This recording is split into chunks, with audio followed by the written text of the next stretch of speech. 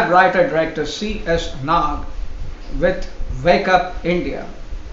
In today's episode number 20, titled Monkey Business in Delhi, I will talk about how the apes of India have made a mockery of the government's claims of security and law and order for its citizens.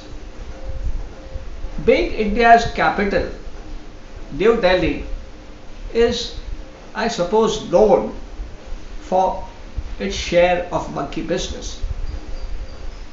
But politics aside, the capital is virtually under siege by the primates.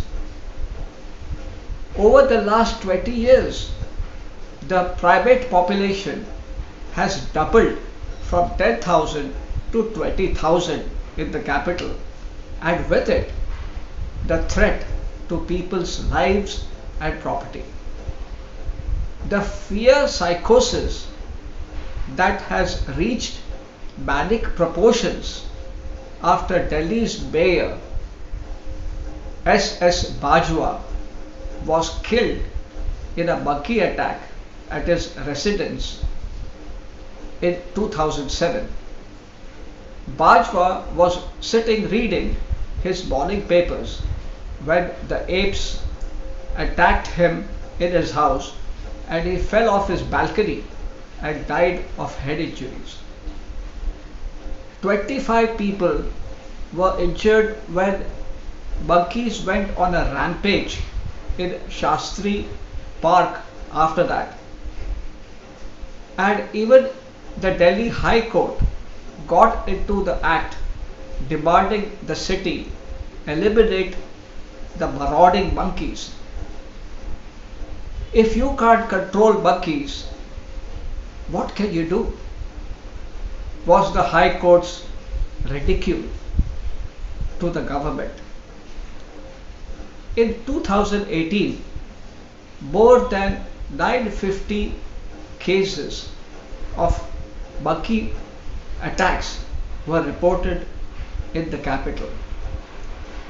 Even the high-profile bungalows where ministers, MPs, judges and other VIPs stay in the capital were not free from the monkey menace.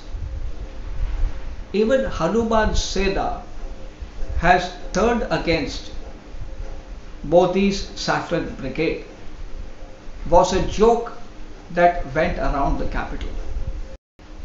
The issue has even been raised in Parliament and guidelines issued by the government to ensure safety of its own party members.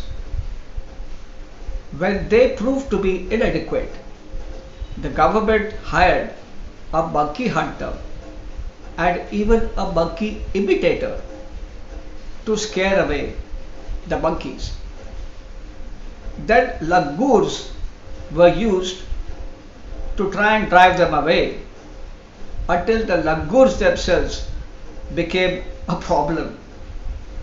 Finally, the Wildlife Institute of India was roped in to relocate the primates to the Asola Bhatti Wildlife Sanctuary at the Delhi-Haryana border. The government is reportedly spending up to rupees 2 crores every year for the upkeep of these monkeys. A mass sterilization drive by the Himachal government costing up to 30 crore rupees backfired when the monkeys fled from captivity to neighboring states and became even more aggressive. Clearly, the monkeys have outsmarted the Modi Bhakts operating in Ram and Hanuman's name. They have reportedly stolen vaccines blood samples from hospitals, and even toll money from toll nakas and toll booths,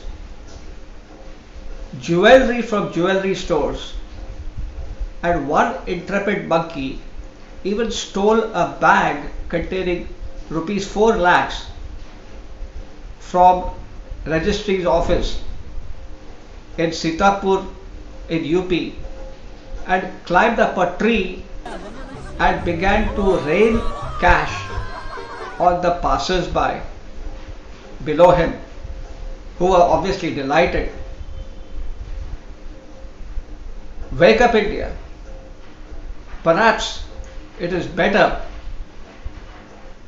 that we are served by these monkeys who are part of Hanuman's Sena than by a government that makes false promises to give us 15 lakh rupees and distribute them to the poor from the black money they hope to recover someday in the very distant future.